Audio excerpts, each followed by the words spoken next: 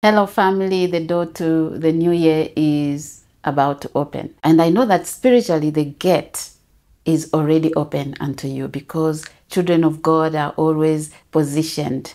Hallelujah. When it comes to spiritual matters, you are the first to know because you are always in the presence of God. And everything that is happening in the realm of the Spirit of God shows it to you. I don't want anyone here to remain behind. And remaining behind means that you remain behind spiritually without entering into the new year. You know that you can feel you are in the new year and yet you didn't enter spiritually. You didn't enter well. Things begin to not work in your favor. Why? You didn't position yourself well to possess the land. Hallelujah. The Lord says, the land you are about to possess, the land you are about to enter into is good. And He has already loaded it with good things. So this is the time that you have to push because the enemy is spirit and God is also spirit. You are also spirit. And for you to possess that which is yours, you have to get it spiritually first. This is why I'm pushing you in this time. I know that this is the time where it's the peak of resting, the holiday time. It's easy to just forget that we are spirit first. Hallelujah. The Holy Spirit will help you. God is ahead of you. You will not remain behind. This is the time for spiritual warfare. This time is the right time to rise and pray. Wherever you are, whatever you are doing, whoever is around you, you have to give time to being in the presence of God. You have to give time to spiritual warfare. Spiritual warfare is actually declarations. Declaring what you want to see in the new year. Declaring what you don't want to see. And remember, whatever you say, whatever you confess, because the spiritual world is only words. That's why you see people who pray and position themselves in that prayer room, reading the word of God, which is just words, which is backed by the Spirit of God. You are able to access those blessings. You have the spiritual weapons. And in the new year, we are going to embark on a fast. We are going to really push ourselves forward to rise higher and higher and higher so that the enemy has no room. The enemy cannot catch up with us. So I hope you are excited that the door or the gate to the new year is about to open to you. Open up, ancient gates. Open up, ancient gates. Let me enter. That's what you'll be praying for. That's what you'll be declaring. Hallelujah. And that gate is going to open up to you in the mighty name of Jesus. Your transition from this year to the new year shall be smooth in Jesus' mighty name. I want you to be excited. I want you to love being a child of God. Because things work in your favor. Even when you don't pray right, even when your life doesn't seem like it's making sense, God can turn it around anytime. Walk by faith in the name of Jesus. Walk by faith. Hold on to that which you cannot see right now. Walk by faith. And as you walk by faith, you continue to stand and stand again and again until what God is doing has manifested in your life. Faith is spiritual. When you say you are going to enter into the new year, is there a border there? There's no border. The border that is there, the gate that is there is spiritual. It's a spiritual gate, and may it not close against you.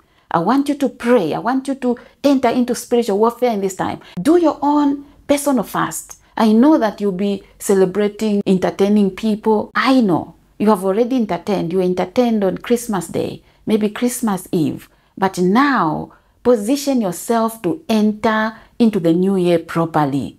Well, because the border to the new year, to crossing over into the good things God has for you, this is what it means. Crossing over to the good things that God has for you, to the great year God has prepared for you, to those breakthroughs, to that resting place. Because you have gone through so much, God is giving you rest. God is giving you a new start, a new beginning. Hallelujah. He's starting again with you. He's starting again in your life because you have gone through all that and is giving you double portion of rest, prosperity, joy, good health. Everything will become new. He's doing something good in your life, something new. I'm talking about you walking by faith because faith, you cannot see it. You cannot touch it. It's spiritual. And the gate that you'll be crossing is spiritual. So you have to do it through prayer, through reading the word of God, through fasting. These are spiritual weapons that you have to take a hold of and use them to your advantage. Those who will be sleeping, just wandering around, enjoying and eating and drinking. The kingdom of God is not about all that. This is the time that you take a hold of your own destiny. It's not all up to God. It's also up to you. That's why when you're reading the word of God, especially in the program Proverbs 31 Woman that started and opened the doors to every woman, I talk about this, that when you are reading the word of God, you have to look at your responsibility and God's responsibility. And then you can rise to the next level. Then you can be who God has called you to be. Because the spiritual world is about words. That's why you see those who don't even pray, they've taken the scriptures and they are running with it.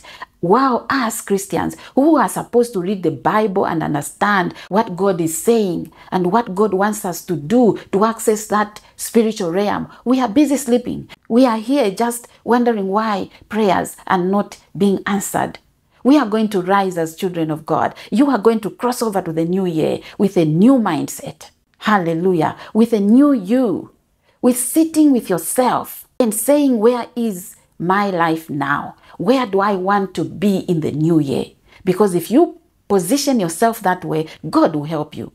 God will guide you. The Holy Spirit will direct your path. Up your game. Even in that house, even if it's filled up with people, even if it will be on the 31st and everyone else is enjoying and talking and dancing and whatever will be happening, you as a child of God, you must leave. Hallelujah. Cross over. If you want to be in the presence of God physically in a church, stay in your room and cross over. The few hours from this year to the new year are crucial to be in the presence of God.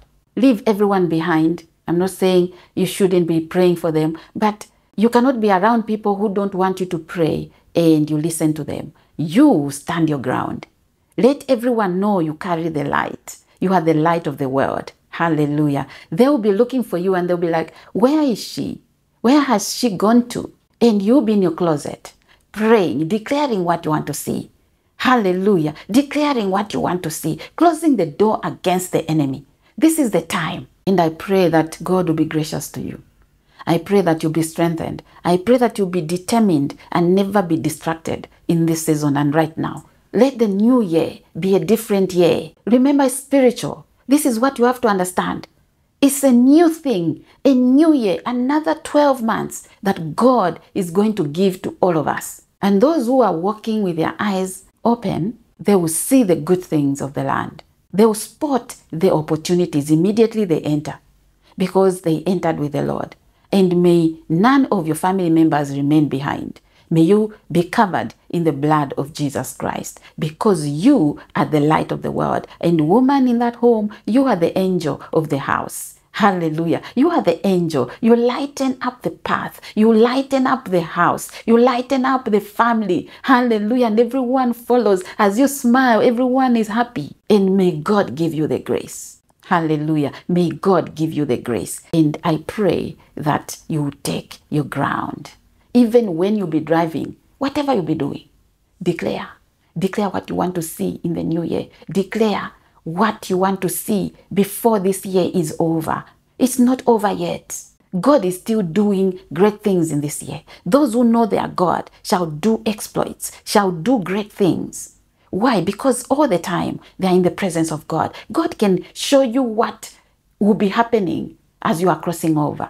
Maybe in the next minute, maybe in the next year. God is not going to let your blessing be carried over to the new year because He has great and mighty things there stored up for you. I hope this has given you courage. I hope you are motivated. Wherever you are, know that God is ahead of you. He is with you right now and you are a blessed child of God. May the name of the Lord be glorified. Jehovah will never leave us nor forsake us. Hallelujah. His name be praised forever. Jesus, you are glorified in our lives. In any season, in season and out of season, you remain the same. Thank you so much for watching. Be persistent. Persist. Stay motivated and never give up because God is good. And where He is taking you is greater. Stay blessed and I'll see you in the new year. Bye for now.